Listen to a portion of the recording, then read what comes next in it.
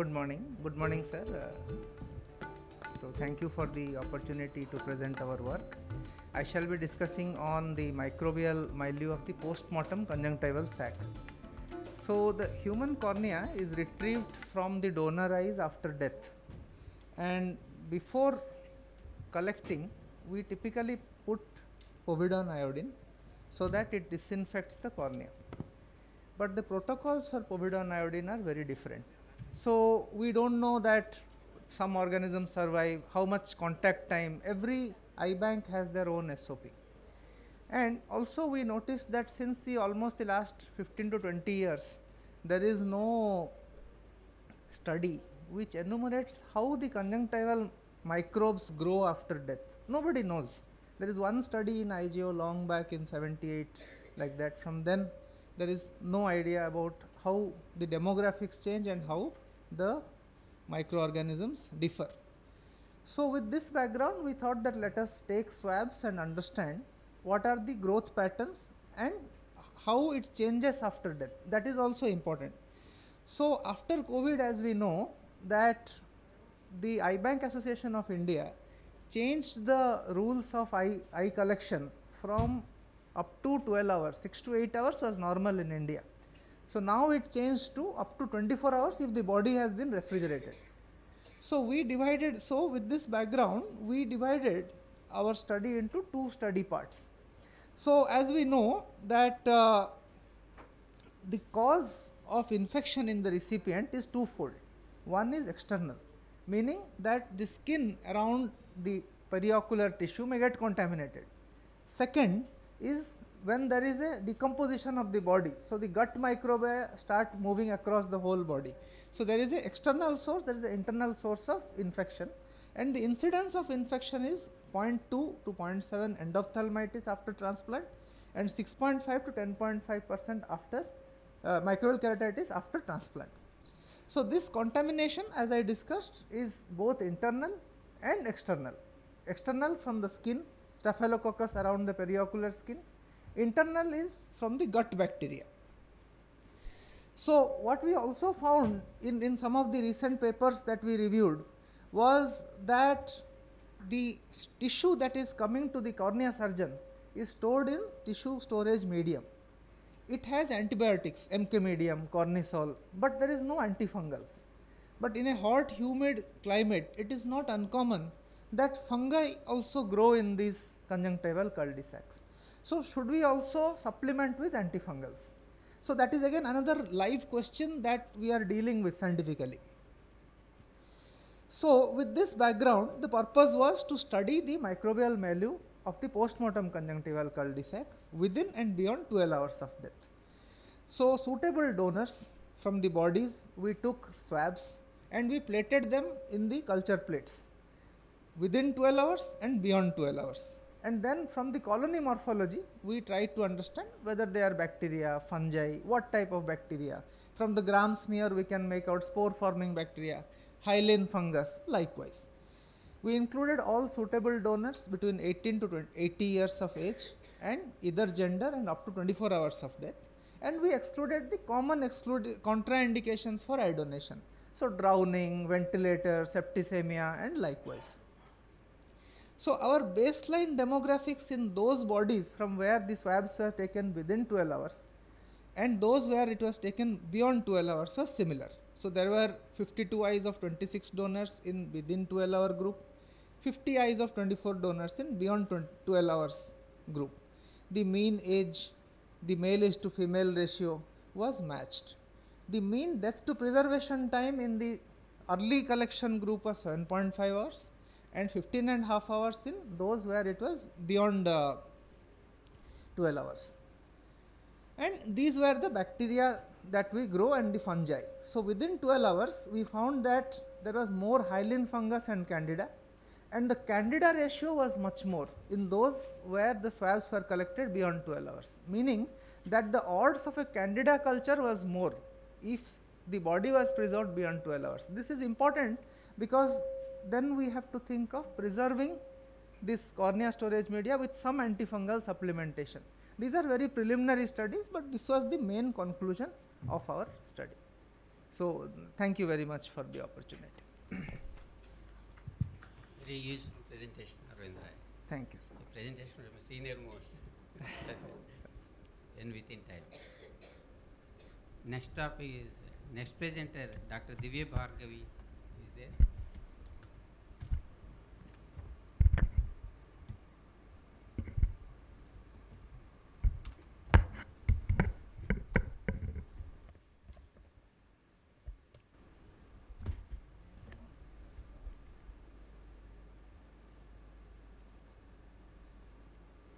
Sir, with your permission, can I go down for the next session downstairs?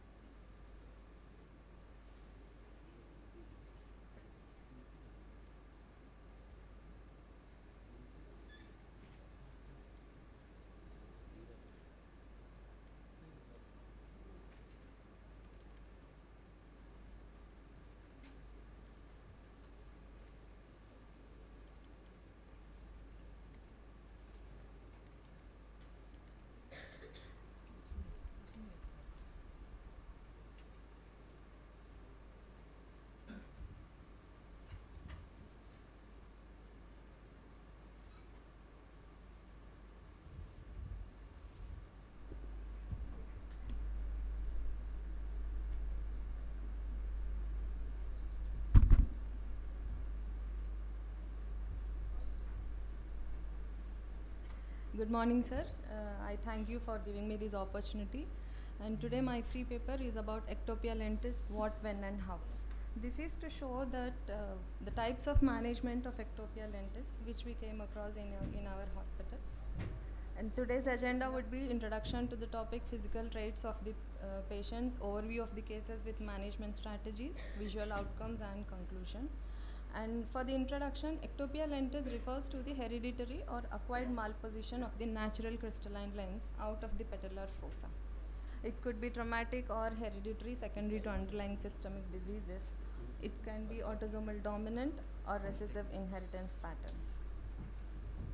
And for the management of ectopia lentis, the current practices we have are pars plana vitrectomy with lensectomy,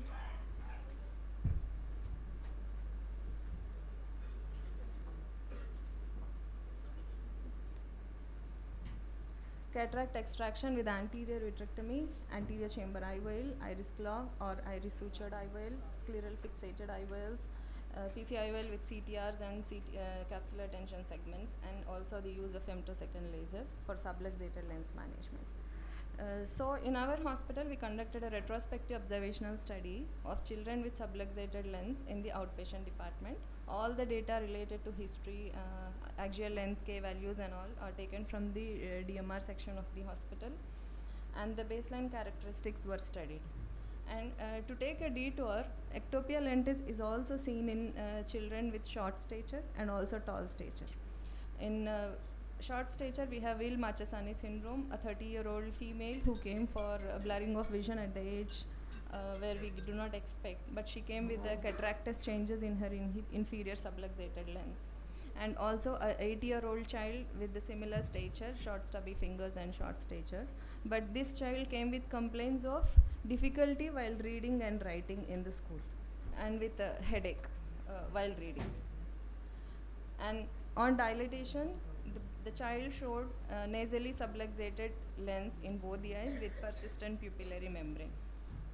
And for the management part, the 30-year-old lady, we went ahead with iris claw lens with peripheral iridotomy. And for the child, his best corrected visual acuity was 618 with -10 diopters in both the eyes. And intraocular pressure was 25 and 34 millimeters of mercury. So NDR peripheral iridotomy was advised, but the patient did not come for follow-up. And now to come to the presentation of tall children with subluxated lens. Most of the patients had similar features like superior temporal subluxated lens, strabismus, some presented with shallow orbits, and all of them had arm span more than 1.04. So this is a case where we saw inferior subluxated lens and with a pedigree of this kind. The child had a sibling with similar features and also cousins and paternal aunt with similar features who underwent surgery for all in all the family, and all of them had arm span ratio of more than 1.04. And coming to the overview of the cases, how we managed, there are a total of 8 cases where 2 cases underwent iris claw lens with peripheral iridotomy. And to present a family of this pedigree which I have mentioned before, the girl was 13-year-old. She had infranasal subluxated lens and she underwent surgery. The vision improved to 612. And the 7-year-old sibling of this girl had superotemporal subluxated lens for which we prescribed glasses. Considering his age, the surgery was not advised. And there is another 8-year-old boy who had tall parents but without any features other than the tallness, but had arm span ratio of more than 1.04, flat case superotemporal subluxated. And he had cataractous changes in his lens, so he underwent posterior chamber IOL with capsular tension ring, and the size of the bag was not sufficient, so both the haptics were trimmed and inserted into the IOL, and he achieved a vision of 624. A 6-year-old male again, but now this time he had a steep cornea and superior subluxated lens, who underwent PCIOL. Since the bag has not dislocated, there is no gross dislocation, only with 8 mm pupil, the bag was still in the pupillary axis.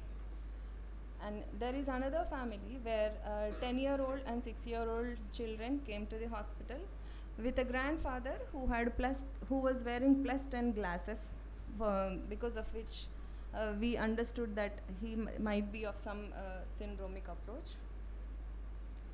And both were prescribed glasses. And for comparison of visual outcomes, all of them showed an average of 4 lines of visual acuity improvement after surgery rather than with glasses. And to conclude, children were in the age group of 6 to 15 years. There is no sex predilection. Corneal curvatures can be flat or steep in all these cases. There is no pattern for subluxation, as we have learned. And the surgical correction always gave a better visual outcome than the glasses alone. So summarize, ectopia lentis has varied presentations with etiologies listed, and the management strategies cannot be designed and must be customized according to the vision and need of the patient. Thank you. What is trimming of lens? Both the haptics were cut with what lens? What type of lens? Single piece lens? Or, that's a 3-piece lens, sir. After lens inserting, is a foldable. I mean, it can be accommodated any. But the size of the bag was less than the actual size of the optic What's haptic. the size of the bag? Size of the bag was 10 mm when we measured after. First we tried to insert the IOL, but it was not fitting inside. So we tried to measure it the white to white length, but it came up to be 10 mm, so we trimmed the IOL. Bag is 10 mm, even 8 mm foldable in 3-piece lens can be implanted. But we already inserted the CTR, so the haptic was coming into the pupillary axis even after folding. So it could be, Okay. so we went ahead with it. Okay, nice. Thank you.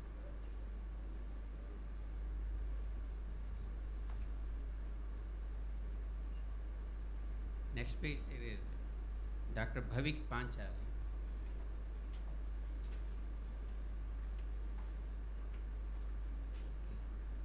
Dr. Harsha Kand.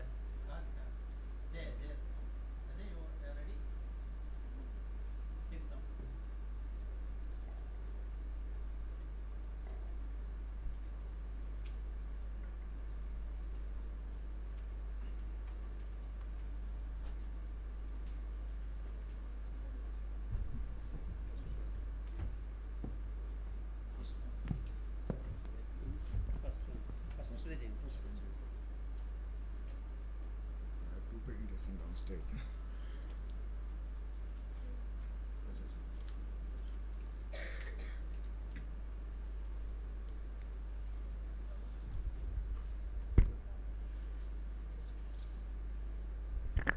Check. Yeah, good morning everybody. And today my presentation is on different types of corneal foreign bodies post-injury and its correlation with specific occupation. As you all know, corneal foreign bodies are the most common ophthalmological emergency cases. This type of injury often occurs at work, domestic, leisure activity like home, gardening, playing, sports, or on a windy day. Ocular trauma is the leading cause of unilateral loss of vision and visual impairment. Corneal foreign bodies are small particles that impinge upon the cornea, causing ocular symptoms including red eye, foreign body sensation, irritation, tearing, pain, blurred vision. Removal of this corneal foreign body is necessary, and they may cause corneal opacities, rustring, and secondary infection like bacterial keratitis and ophthalmitis. Corneal foreign body are the common occupational hazard and cause ocular morbidity and loss of time of work despite the use of safety precautions. Our aim of the study, what are the different types of corneal foreign bodies post-injury and its correlation with specific occupation. As you know, it is a hospital-based prospective observational study which was conducted in ophthalmological department at tertiary care center. The study duration was from January 2022 to December 2022. 90 patients was the sample size, and the subject selection method was who fulfilled the inclusion and exclusion criteria. Inclusion criteria included participated voluntarily in the study, age between 10 to 60 years, diagnosed or had suspected diagnosis of corneal foreign body, were able to complete the anterior segment examination with clear anterior segment color photography, had lesion with depth that did not exceed 2/3 of the corneal thickness. Exclusion criteria included age less than 10 years or more than 60 years, full thickness penetrating corneal injury with corneal foreign bodies, injury with signs of corneal infection. After tentative declaration Helsinki and approved by the Institutional Review Board and Ethics Committee, a verbal consent was obtained from the patient before completing the questionnaire. We asked about the demographic information, name, age, gender, education, occupation, activity at the time of injury at work, during leisure, domestic activities, the AIOCMTC was done or medication were used after the injury, time between the injury and the patient visit to the ophthalmology department, any previous similar eye injuries, availability of the protective eyewear at work, whether eyewear were used during the injury. We did the slit lamp biomicroscopy examination by putting topical anesthesia. Anterior segment photography was taken focusing mostly on the cornea and the depth of corneal foreign body. Corneal foreign body was marked as central, paracentral, peripheral, taking into account 3 mm radius from the center, 3 to 6 cm radius from the paracentral, and beyond that was peripheral as noted in figure 1. You can see there, A, B, and C. Fluorescein stain was used if required to delineate foreign body and residual abrasion. Corneal foreign body was removed with 26 gauge needle or tubercular syringe and topical anesthesia. Topical antibiotic along with tear substitute were prescribed for the treatment. We did the statistical analysis. SSP version 24 was used. And from the result, we could find that the mean age was 36.7 years. It was more male preponderance. And the majority of the patients were between 31 to 40 years. Like 42.2% patients were between 31 to 40 years. Right side of the eye was more affected than the left eye. And when we check the various types of corneal foreign body found in the eye, we found that metallic foreign body was highest, around 53.33%, followed by dust and wood thorn. These are some different types of corneal foreign bodies: metallic foreign bodies, dust particle, wood thorn, corneal foreign bodies, glass foreign bodies, insect exoskeleton you can make out, plastic foreign body, gunpowder and glue feviquick injury. When we compare the various types of corneal foreign body found in the eye, metallic followed by dust, metallic was the highest.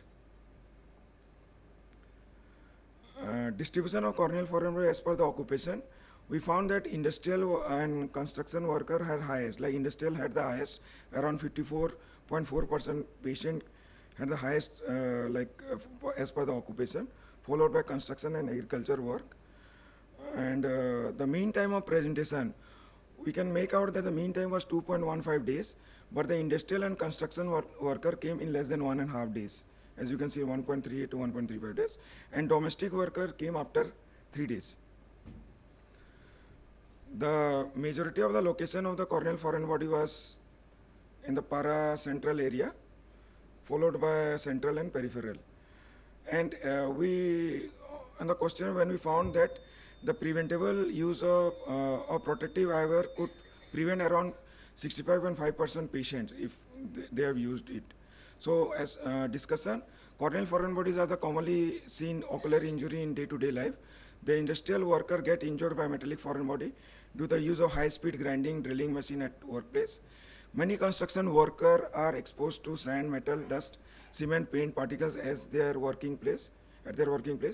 Farmers are exposed to various foreign bodies like dust or vegetative matter. Most of their injuries are superficial, usually without visual disability, so they don't affect the patient's quality of life.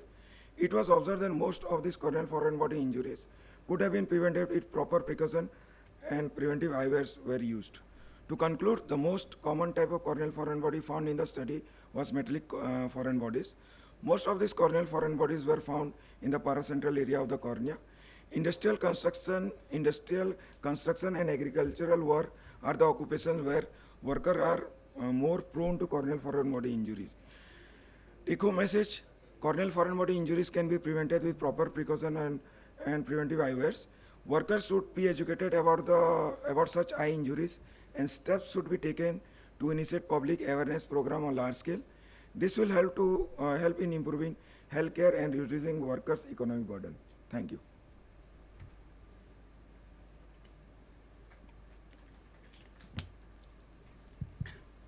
Nice presentation. Thank you. Doctor.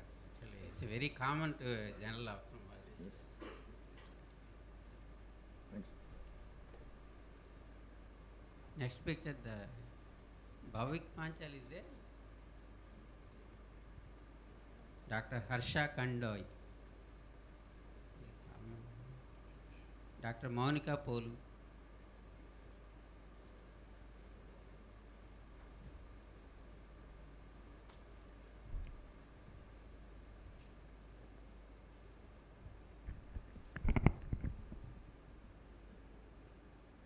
Good morning everyone, myself Dr. Monica, currently doing my fellowship in cornea refractive services in Shankar Eye Hospital, Guntur.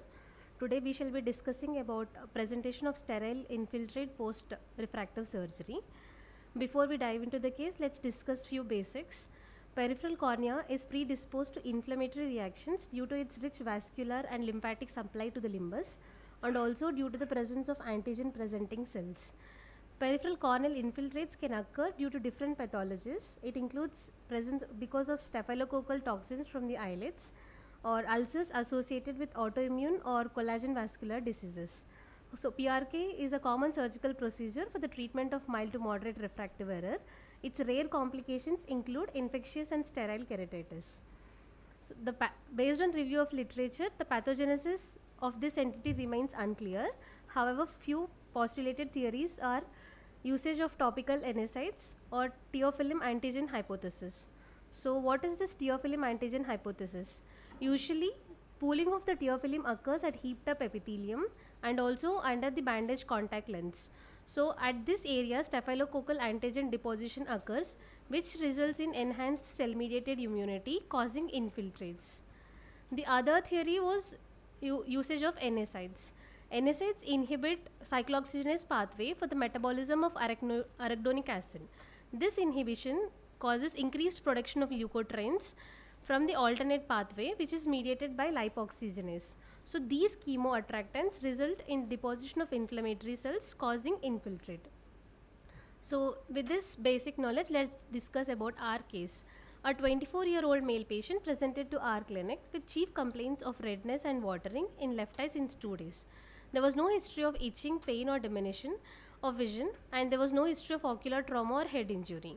He have undergone PRK in both eyes 5 days ago for compound myopic astigmatism, and he was using topical steroids and antibiotics post-operatively.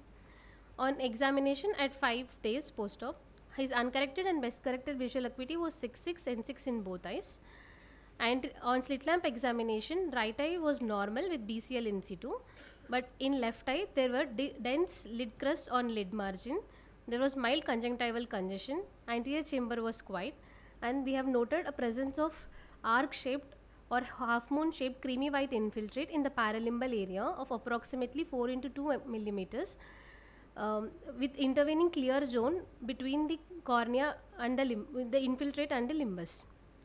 So rest of the findings were within normal limits. So we made a diagnosis of both eyes status post PRK with BCL in situ, and we considered left eye differentials of infiltrate, debris or scar. So as it was present even after removing the BCL, we have ruled out debris, and as we can see the cellularity in the slit section, we have ruled out scar. So it is either infectious or sterile infiltrate. So corneal scrapings and cultures along with the BCL were sent, and we started the patient on fortified vancomycin and Oflox D eye drops hourly. We have explained the patient about importance of lid hygiene and also explained about lid scrubs. We asked the patient to review after 5 days. At 5 days, infiltrate was noted resolving along with the scarring in left eye. Corneal scrapings and cultures were turned out to be negative, but however, as it was responding, we have tapered Oflox D and fortified vancomycin eye drops, and we have continued the lubricants postoperatively.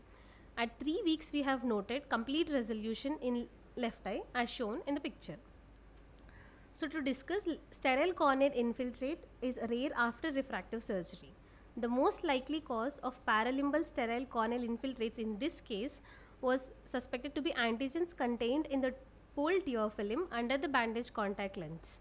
So differentiating between infection and inflammation is difficult as infiltrates can occur with both the conditions. To conclude, infiltrate after refractive surgery is a potentially vision threatening complication. It highlights the need for a proper schedule of follow-up. Sterile infiltrates with sudden onset can be successfully treated with aggressive steroid therapy to avoid significant corneal scarring. Treatment is usually successful with excellent prognosis. These were my references, and thank you.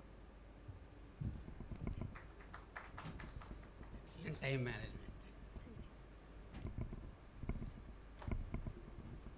Next speaker, Soumya Vegesna.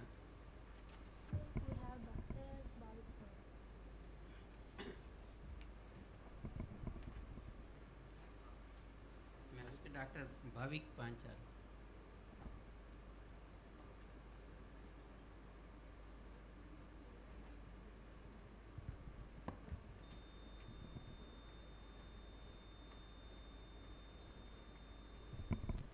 So good morning to all the judges.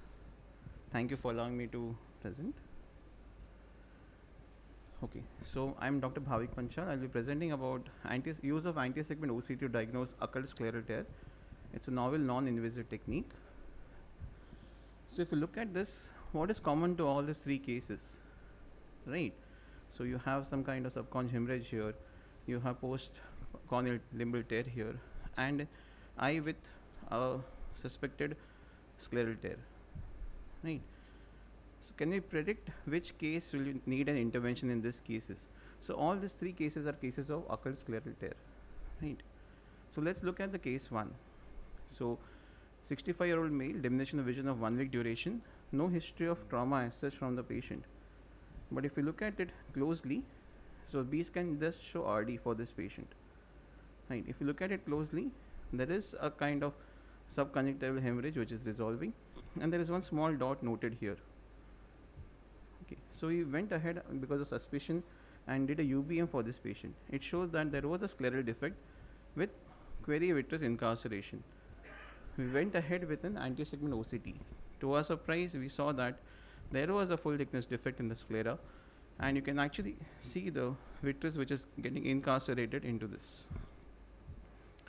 right?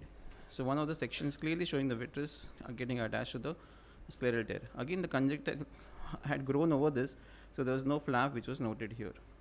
Coming to case number 2, so this patient post blast injury 2 days prior had presented with hyphema and a lot of anti-segment inflammation. Okay, if you look at all the segments here, the superior segment or superior quadrant showed a conjunctival tear. Now being a child, you have to give a GA to evaluate this child. So we are looking at a non-invasive technique through the conjunctival laceration if we have a tear or not. So what we found that not just a conjunctival tear is present here, there was a full thickness scleral tear which was noted as well. And this child also had a foreign body because of the blast injury which was seen on the B scan. Coming to case number 3, this is post surgery for a limbal tear repair, and because of our previous experience we went ahead with the anti-segment OCT, and to our surprise we had an foreign body which was embedded underneath the sclera. You can see the fantastic back shadowing post foreign body here, a metallic foreign body. So we have a total of 6 cases where there was good correlation between the anti-segment OCT, UBM, and also the intraoperative finding. Based on our evidence what we noted, we also correlated with the surgical notes which the surgeon had performed. So to conclude, AIOCMTC is an important non-invasive diagnostic modality to diagnose occult scleral tears. It gave a confirmatory diagnosis of occult scleral tear which could have been easily missed, especially in the first case and the third case, the foreign body. It increases the predictive value in diagnosing occult scleral tear. Limitation, it cannot diagnose occult scleral tears which are posterior to the maybe beyond the insertion of the muscles. So though surgical exploration remains the confirmatory diagnosis, AIOCMTC can be an important non-invasive diagnostic modality, especially in children, to confirm the diagnosis of an occult scleral tear, and rate of surgical exploration can be reduced significantly with such a simple non-invasive technique. Thank you so much. In first case, you said Yes. there is no history of injury. That is, the patient did not give any history of So injury. any other cause? No, there was a history of injury. Maybe the patient did not notice.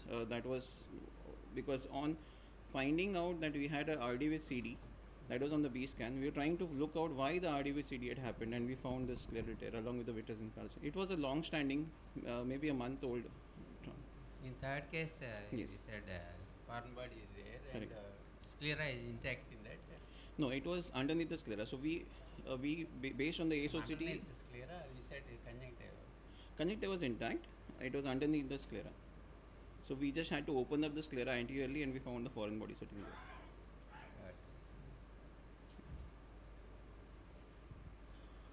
Got it. Good. Yes, sure.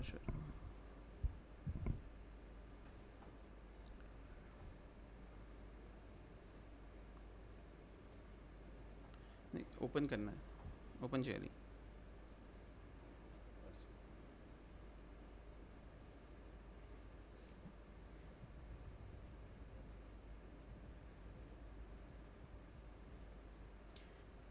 So this was not suspected, the foreign body here. So it is not through the area of pigmentation. It was somewhere here that we found that this is the foreign body sitting right underneath the conjunctiva and the sclera. So I can tell you because I only operated this case. There was a thin layer. It can be a fibrous capsule also which was noted, but it was just anterior itself. Thank you so much for all the questions. Yes. You like to have do any post CDs test third case? Simple before you go for an OCT and Yes. OCT So and a serial test will help us if there is any fluid which is coming out of it. No, I'm talking about the post serial test. Correct. Post means occult scleral Scleral tears tear, yeah. which were not being seen. So we correct. can It apply a little pressure over the. It may help us, but if it's already blocked by the vitreous, the found vitreous, the fluid is not going to come out from that. It may not be always a sensitive, 100% Of course, sensitive. I agree. Yes. But, before It going can, for a surely, it is OCT, also non-invasive yes, test we yes, can do. isn't it? Surely, sir. Yes. Thank you so much.